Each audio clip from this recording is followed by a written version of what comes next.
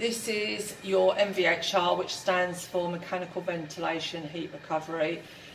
What it does is it provides good indoor air quality, it protects the fabric of your home and protects home from condensation and mould, resulting in a healthier living environment.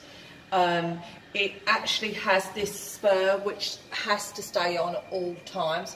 If you were to remove the filters, which I'll show you, you switch it off first, and then you actually pull out the filter,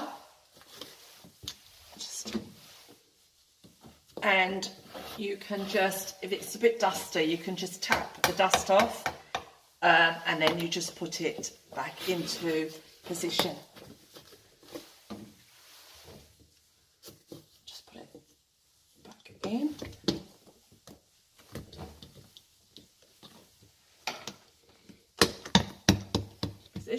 And then switch it back on. The MVHR actually has a booster. If you go and put the light in the bathroom, it will automatically give you a boost when you're showering. But in the kitchen, there is a fan, which if you put the fan on, this will work to clear the air much and it improve the air quality. With the filter change, if you were to need a filter change, the two lights would come up would be green and amber, and that would need a clean or a filter change. If there was a fault on the system, you would see the green and red flashing together.